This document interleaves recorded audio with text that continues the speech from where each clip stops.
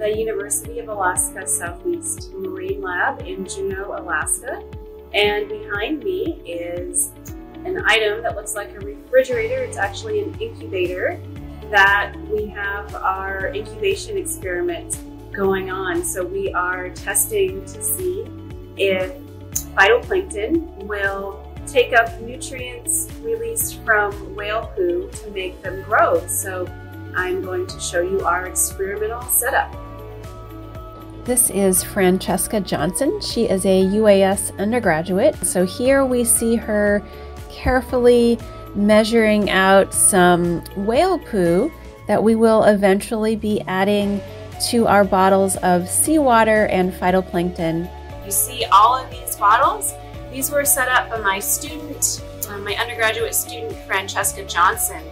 And in each of these bottles, we'll zoom in here, we see a different treatment or experiment going on with seawater and added phytoplankton and then different species of whale poo. So we'll zoom in further.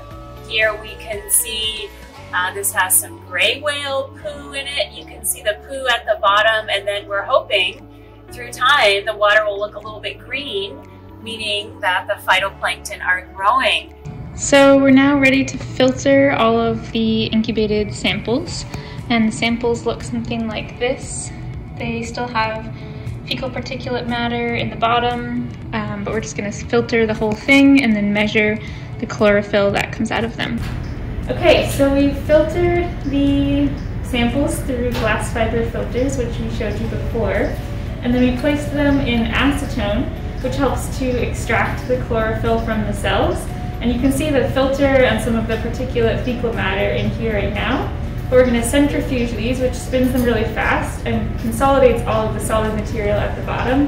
And then we're going to measure the fluorescence of what's in the liquid using the fluorometer, and that will hopefully tell us how much chlorophyll is in the samples now that they've been incubated with fecal matter. So from that measurement, we found that the chlorophyll level was 0.84 micrograms per liter, and we'll have to look at the data and compare it to the other samples to figure out what that means for the incubation experiment as a whole.